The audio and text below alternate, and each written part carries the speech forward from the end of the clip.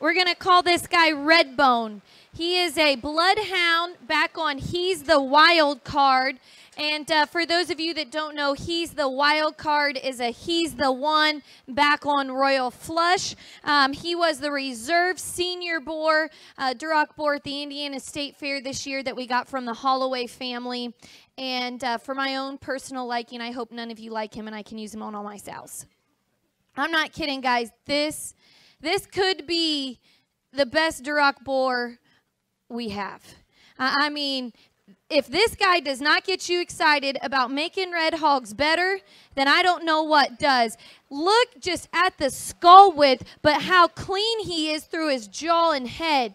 His elevation through his front end. But yeah, a lot of times, guys, we're getting these Durocs and all across the breed, but it's almost worse than the Durocs. We're getting them tall-shouldered, but we're getting that blade forward, and they're not right on their pasterns. This guy's just genuinely a tall-shouldered boar that has reach and extension. His blade is laid in right. Just study the way I mean, when he comes at you, that's a man of a hog. And I tell you, where he came from, just like we said with Forefront, your pigs will look like this.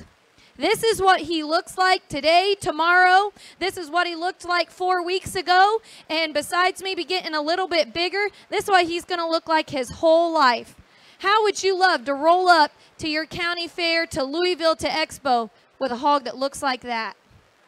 I mean, this guy is an absolute monster. Not only can he motor, but he's square-backed, stout-hipped. I mean, I don't care what trend we're in.